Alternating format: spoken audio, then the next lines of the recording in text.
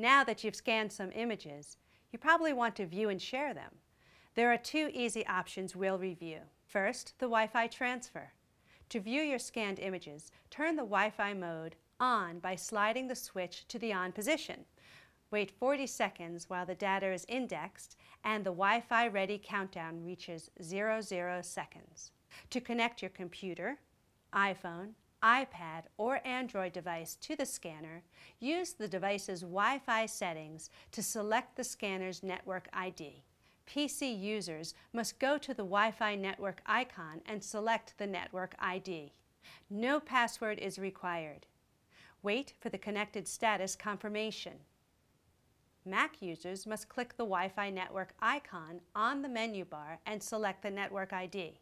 iPhone and iPad users must go to Settings, Wi-Fi Settings, then select the network ID. Again, no password is required. Wait for the check mark to confirm the connected status.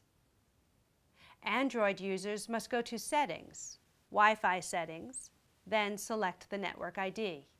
No password is required. Wait for the check mark to confirm the connected status.